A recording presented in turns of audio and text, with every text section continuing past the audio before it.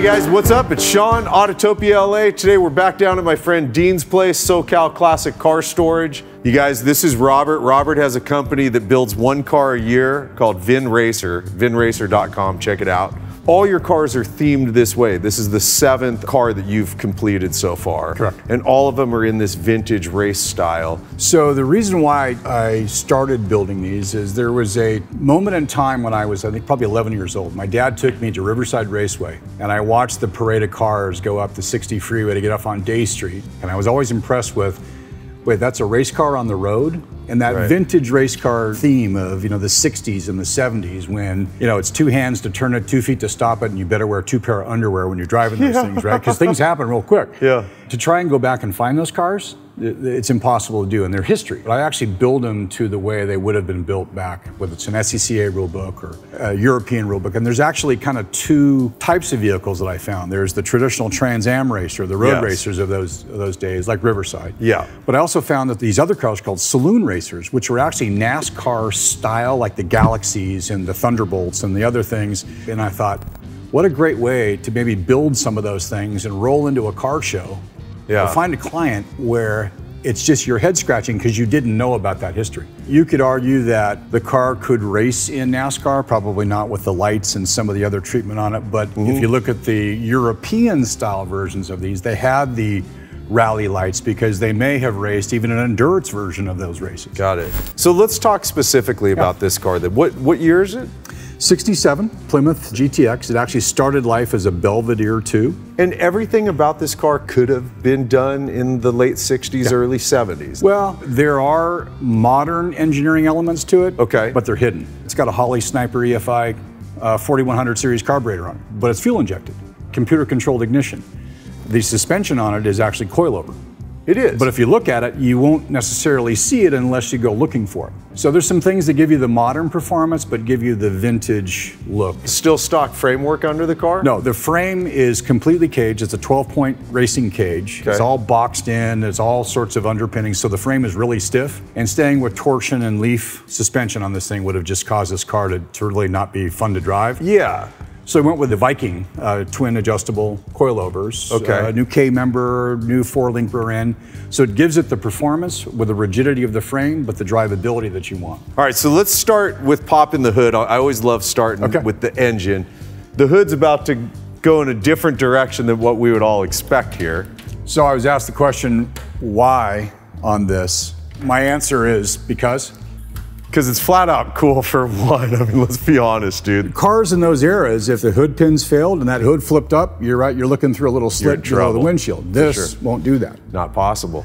Wow, this is, okay, I see what you mean. I can't see what's going on suspension-wise here at all. Is that part of what these plates are for, or is it just a look you wanted for the car? Well, so underneath the plates are the roll bar tie-ins from the front part of the frame horn back into the cage, and the wiring runs along the bottom side of that. So I wanted to clean up the look. I wanted to create kind of an old school aircraft bomber style look, right? That's a 50s style. And give it that question that guys are thinking. As they look at it, they go, well, tell me about that. And that's what I want to evoke in these designs. Is people have a conversation with you because they don't understand it. 440 big block. It's all blueprinted, balanced, aluminum heads on it. But on top of it is a Holley Sniper EFI. So it's fuel injected. With the look of a carburetor. With the look of a carburetor. There's a little teeny screen under the dash. You can just dial it. Dial it in. You guys, there's a lot of conversation that happened off camera, but I want to bring it on camera. You were saying, other than the paint work, you do about 99% of the car by yourself in your garage driveway? Yeah. So like even these plates, is this you making these? Yeah, it's basically going to a metal store and at IMS, right? A little plug for IMS. Those guys are cool. They know me because I spent a lot of money there. Yeah. Like these are just all DA sanders where you just sand it and you get that old school patina finish. It's brand new metal. And then you get your dimple dyes that kind of create these. But dude, I just think it's cool in the sense that you do something completely different to make a living. So I would think building something like this, you would go in search of what can I buy off the shelf that's gonna look great that I can throw in here. I mean, the dimple dye, like that's gonna take a minute, right? Same thing like I noticed on the underside of the hood here. Fiberglass hood, yeah? Well, fiberglass bump in the center, but it's all metal skin, but it's a custom frame that is on the original Plymouth skin. The hood scoops that you see, those are actually custom. Those are not GTX hood scoops. I wanted a lower profile, so I made those.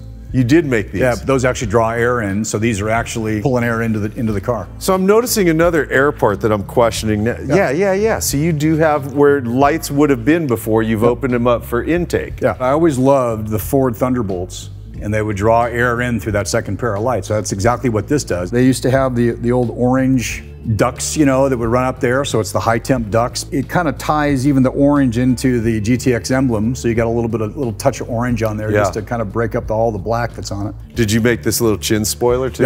Yeah, I made the chin spoiler, and some people have asked me if these parking sensors. No, those are the turn indicators. Oh, nice. They're just little LEDs that sit on the front. But that's actually the stock bumper, but it's cut apart into about 9 different pieces to make it more of a valence, so it's narrowed, it's pulled up, so it gives you that angle on the outside, and then it actually is functional where it draws the air up from the chin spoiler, but without being too low, directly into the radiator. Did you do that yourself too? You did? Yeah. Wow. All the fabrication of it. That's impressive, man. Even these grills, these are a rock protector for a Harley Davidson. So I designed all that just to sort of fit all together, and it worked. I mean, I absolutely love it, especially that it's actually functional. Yeah. So I want to talk about this hood, because knowing that it was coming up this way, my first thought is, well, this is going to be rubbing against the front portion here. So explain what you've done here. When I started down the process, I didn't want the hood to go back. I was always really enamored with the Jag hoods, you know, with the tilt forward, but they have a full clip that tilts up. As the cars went in the 70s, they had the fixed front end, but the hood actually tilted the other way with the fixed front end. Totally. And it really cleans up the front of the car. And I just said, I'm gonna figure out a way. I'm a mechanical engineer by my undergrad, even though I'm in the digital side of technology today. Pulled out the old knowledge that I had in the books from 40 years ago and just started engineering the hinges and get the clearances right and cut. And one of the big fails I had is when I got it back from paint, I assembled it. And there's never really a day when you get it back from paint and you assemble it, it goes back 100%. Right. And I thought I had it all aligned with all the proper shims, and I pulled the hood up and I took the paint off the front. So I had to touch the paint up. But that's the live and learn, right? You design in these tolerances and these things for these types of cars. Which is what I did. So. These hinges, did you make these yourself? No, actually, that's a bought part. So the boys at Speedway, they make some great stuff, and a lot of the vintage pieces. So these are some of their vintage trunk hoods, but they're all adjustable, so you can pull the hood up back and forth. Do you know the power on this? Did you dyno it? Yeah, 625 with the dyno, 575 torque. It'll get moving real quick. Yeah, and then what do you make to, like, transmission? It's got an SST TKO 5-speed in it. It's got a hydraulic clutch. It's got a center force clutch assembly. So it's got the modern running gear, 5-speed. The car is geared to do about 185. Whether you choose to do that, that's, like I said, how many pair of underwear you're wearing when you choose to do that. So, God, that's cooking, dude. And you did say it's a Mosier rear end, right? Yeah, it's a Mosier 9-inch, limited slip on there. I don't remember what the gear rate, I think 383, 387, something like that. Okay. If you want to take it around a track, it's got plenty of pull out of a corner. But you can also get up to top speed and not be running out of RPMs. Yeah, I get it. Let's talk these wheels here, because these are, there's a few things that stand out right away to me. Pretty tall sidewalls, right? Yeah, that's a 17-inch rim. It is, okay. It's actually made by Vintage Wheels, the guys down in San Diego. They do all the Cobra sizes. So these are actually wheels for a Cobra. They're meant to go obviously with a lower profile tire, but one of the things that I kind of a fan of is symmetry. So if you look at the car, it's a big car. These are actually a police pursuit tire, so they're speed rated up to that 185. So are these bias plies or are they radials? No, they're radials. They are, okay. And what are the sizes on the tires? 265, 60, 17s. So they're about... Is it the same all the way around? Yeah, it's the same size, but changing the stagger of the rim, but on the same tire will create a taller crown for turning on the front, but a flatter surface for the rear for traction. But it gives you the universal tire size that if you ever need to replace all 4 tires, right, you're not going after strange sizes that are discontinued. And you said these are real knockoffs. Yeah, those are real knockoffs. That's you can see the safety wire on it. No, I see the safety wire. It doesn't mean it's real. You could fake someone out with that, right? So if you look in there, that's actually a wheel adapter that Vintage Wheel Works makes, and they're on a Willwood hub. So it's a 6-piston caliper in there. It gives you the real knockoff performance, the old Halliburtons, but it's in this kidney bean style that they do, which is cool. Really neat, man. Is it a manual brake setup or did you power it? It's powered. It's a Willwood center. There's a brake bias adjuster on there. Well, you made these plates really easily removable. Yeah, so it's all Zeus fasteners, aircraft fasteners. Pop this, pop off. So I'm a big fan of side exit exhaust. I say it every time. Yeah. What did you do exhaust going back here? And did you make it all yourself, or even your headers? The headers I actually bought from TTI. Okay. But from the collector all the way back, there's an X pipe in the center and it crosses over, and then this rear seat's removed, so it's just a package tray back there, and there's 2 resonators. They're about 12 inches long. I think the body diameter is 3 1/4 and the internal is 3 1/2. It rumbles. It rumbles. The plate here around the side exit, you make that also? Yeah. Absolutely love that. There hasn't been any metal work done like around roof. Oh yeah. There has been. Yeah. Shaved drip rails. So No shit. So the drip rail is all left shaved. the shadowing of yeah, it. and basically that's a weld rod that's put in there. The wind wing was cut in half. I didn't want the old school wind wing. I wanted the race look. And if you decide, if you want to let your hair fly, right? Yeah. You can take the window here, squirt a little dishwashing fluid, and you can pull the window out and you get a full open car. Oh, really? Yeah. Yeah, so then it's just held in there by the rubber. Now I just noticed these holes here, do you have a pop-in window? It's designed to do that, but for this car, because there's no windshield wipers on it, there's no defroster in it. You ain't going out in the water. And then no door handle on the outside. Wow, that door's really light, isn't it? Is it all just basically skins and that's it? It's a skin, but it's got all Dynamat in there, so it doesn't rattle, doesn't feel hollow, but it feels solid. Now, you were saying also that you've widened both the front and the rear on this car. I like hips on things, so if you look down the front of the car, you'll notice that the front fender is bowed out and the rear fender is bowed out. So it gives you the space to get bigger tires in. But that's a considerable amount of work, bringing those out, right? And keeping the symmetry and the fitment. Not really, just take a cutoff wheel and cut the entire fender all the way right down the middle here. Take a wooden buck and pull it out and then stitch it back together. Really? Yep. Same thing on the Same thing on the back here too? Yeah. Really? Wow. That was a lot of welding right there. That's a big chunk of metal right there. And the rear openings are redone, so it gives you the extra width. Then if you look down at the back here in the little rain area, it's got a little air vent that will blow air into the trunk and just kind of clear out any gas fumes or anything like in there. Is it 2 tanks or is it just dual fillers? Single tank, dual filler. Those are 3-inch Cobra fillers. I wanted the old Charger style, but this was kind of the cool thing of learning about some of the European racers, is because they would do those rallies and you never know where the pits were set up, because it could be on the side of a cliff or over here. That's the idea for the dual filler, so you're always on the right side. Yeah. That's really cool, man. And I love these old Shelby. Yeah. I mean, those are just... You know, you had to do all the metal work to get it recessed. And of course, I've had the naysayers and stuff going, oh, that's not aerodynamic. Well, at 185 miles an hour with open window car, that's not going to scrub off that much. No, there's a lot of stuff up here I'd be more concerned about, even at 120, than I would about the damn fuel fillers, you know? Exactly. Is this you also, this rear spoiler? Yeah. I might have burned my fingers a few times with the big roller and stuff. And then I made the rear valance on that, so it gives it the bumper look, so you kind of fool police officers. It really does look like there's a bumper there. Right. Little LED blinkers there, right? So it keeps it legal. There's a little aircraft switch inside, so you flip it to one side, it turns it on. Yeah, I know you're not gonna take this in the wrong way, but as I've walked around, there's multiple spots where you see some paint blemishes, you know, little bubbles here, and this is a driver, so if you want to go and do a paint repair, this is a Mercedes black. You can have it repainted at Mako. It's meant to be enjoyed rather than put on a pedestal and go do something with it. Yeah. All right, interior stuff, total race car. Everything's super simple. Seats gone. Aircraft switches are the prerequisite. The dash is all stripped. It's stripped of every single switch, with the exception that the key that you see in there, that's actually just the battery cutoff. So that's just on-off power? That's simply on-off. So that just little hot wire goes to a solenoid in the back that turns the battery on. The top switches are kind of the accessory switches. So you got your ignition one, radiator fans, headlights, auxiliary lights, and then your primary is your primary ignition, and then a push button start. But I built that console. The console is 3 pieces. Actually, it's 5 pieces. I take that back. On either side, you've got the Zeus fasteners, the aircraft fasteners. Again, so you can get in there for serviceability. And all the wiring of the car is right down the middle of the center. So nothing is up in the dash. They're just minimal wires for the gauges, but everything is controlled down in the center. So in the whole rear you built as well? Yeah, and that's all texture coated with the lizard skin there. So it's got acoustic and thermal properties, protection in there. It's all brushed aluminum, all the old school rivets. Did you build your own cage too? Yeah. Really?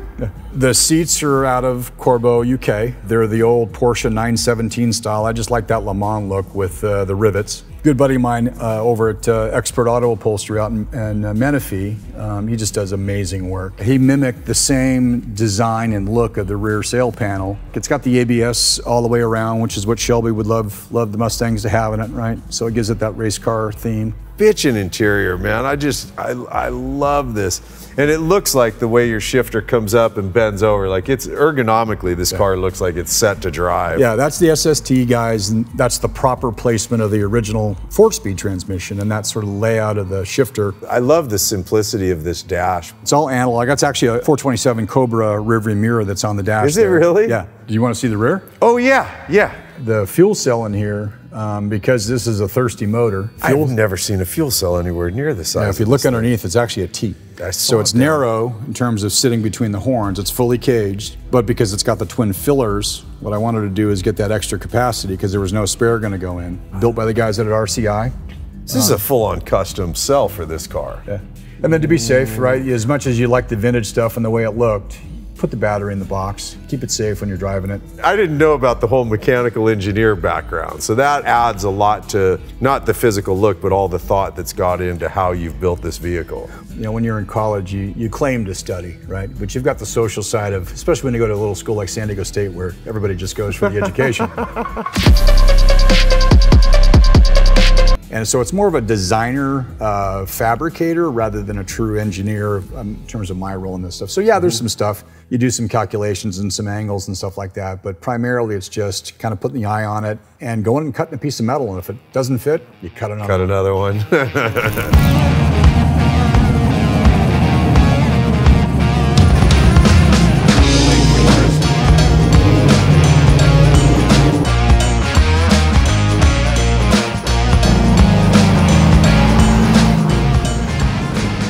By the way, you guys, just so you know here, something Robert told me was, you know, the car's, it's in its break-in stages right now. Fresh engine, fresh everything. Yeah. So we're gonna go real mild. We're probably not even gonna go over 3,500 RPMs, I would guess.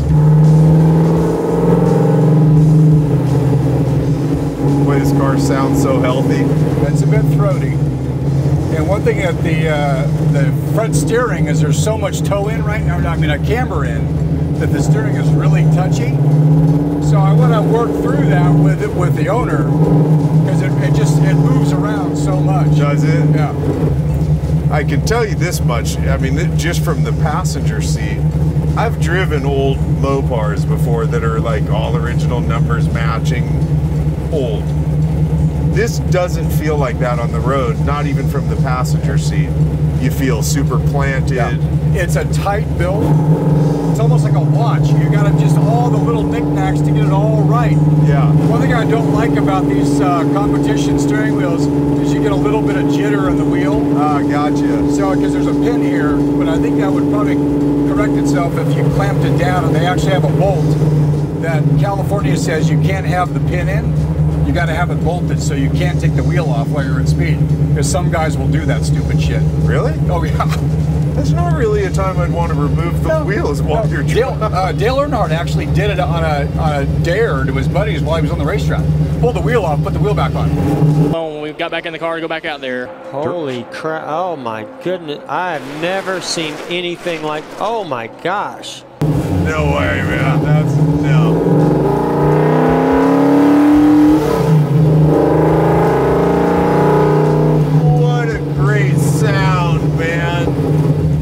This is so well done, man.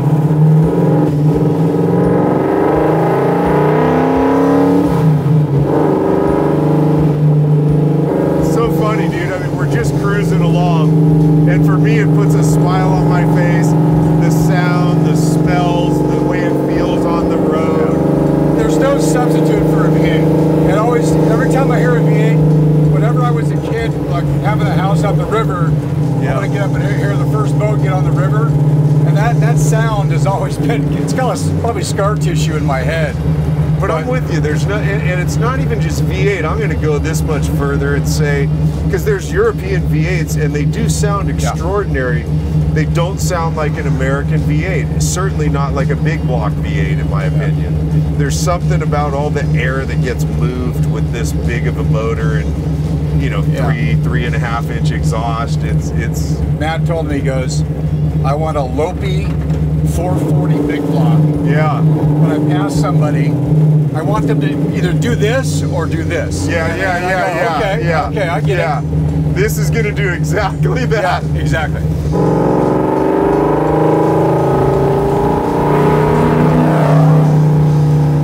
It's so funny, dude. I'm around all these cars nowadays, the resto mods that have almost like an AMG style interior. Beautiful. I'm not knocking it. But when I get in the simplistic vehicle like this, I love it. I love the simplistic, pure analog experience, you know? Go by? Yeah.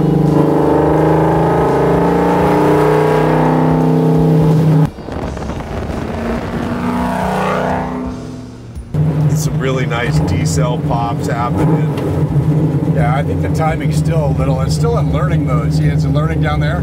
That's how new it is. That's how new it is. So it's still learning air-fuel ratios and all heat and all that stuff. So that's why I got to do all this little. Is the learning based on how the vehicle's driven? Yeah, driven and ambient temperatures, octane in the fuel, all that stuff. That's really cool.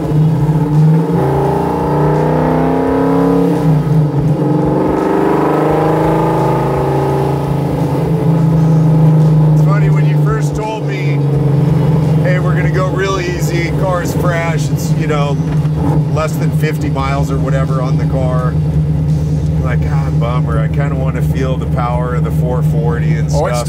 It's still got it in there. I'm still feeling it. And I know some of you guys will agree with me on this. If you're a true enthusiast for this type of a car, just rolling down the road in it, like, it makes me smile. You know, it literally puts a smile on my face. Is that what a car should do? It's got little rattles in it. It's got, you know, loud noises and stuff, but that's what this car should do. Yeah. I mean, Matt, the new owner, should just absolutely be in heaven with this car, I think. And these seats are tight, but they're actually not, they're not awful. It's a fairly comfortable seat. It took 6 months to build them. Wow. That's really bitching how it does that. Yeah. So it's going to learn all the parameters of what's going on. Now, let me ask you this. So let's say you drive super mellow all the time. You're never going over 2,500 RPMs. Let's say now the guy, Matt decides, I don't like the car, and he's only hit 2,500 RPMs. New owner buys the car, and he likes to nail it. Does it relearn things? Yeah. It does. It's always learning.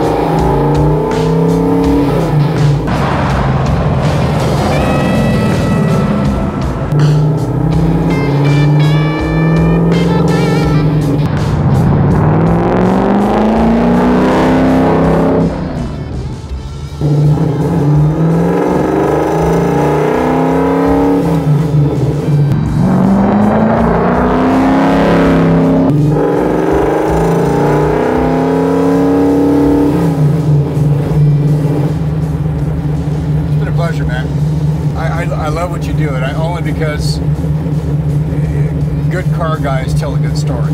Yeah. And it's not it's a contrived bullshit. It's from the heart. And 100%, you see that executed through what you guys do. I think it's great. Thanks, dude. Yeah, I really appreciate it. I love hearing that, especially from, like, I call myself a car enthusiast. Car guys are you guys, the guys that actually build stuff.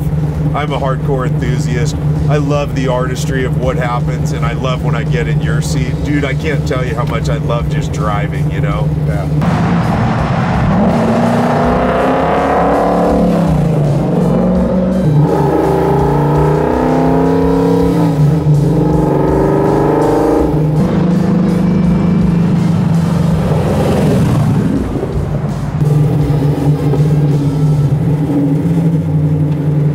took it to the upholstery place. We took it off the trailer, you know, and I really hadn't dialed in the ride height a little bit, so it was sitting really low.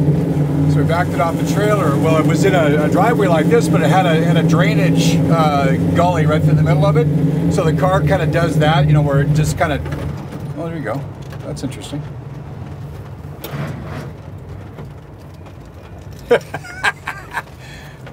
That was the battery issue that we had before. Oh, wow. Yeah, that's interesting. And I got to say, I love it because you guys, this is what happens on a brand new, fresh build. But it is. It's like, it totally is. It's so not a big deal, but it's exactly what happens. It's a fresh build.